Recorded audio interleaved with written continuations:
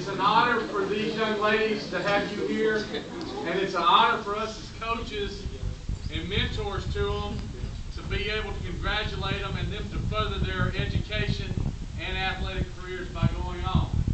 And I'm going to tell the coaches what I always tell you, it's a great day. This is the most exciting day and the most fun.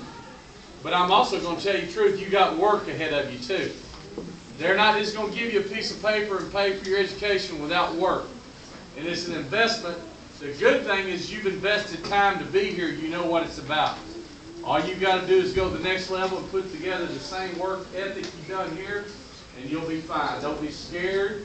Don't be afraid. The world's made of challenges. This is your next big challenge. So congratulations on you earning these scholarships that you have. Good luck to you. And congratulations to these coaches and again the parents and all the relatives for y'all being here. Give yourself one more round of applause there.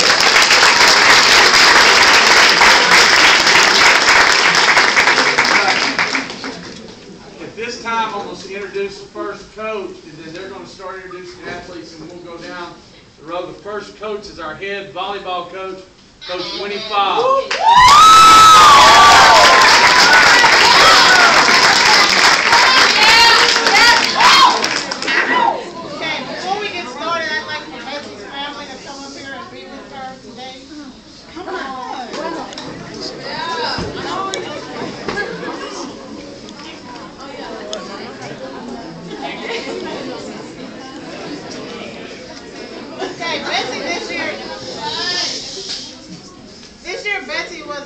She's a two-year starter on the varsity team. She was also my captain this year.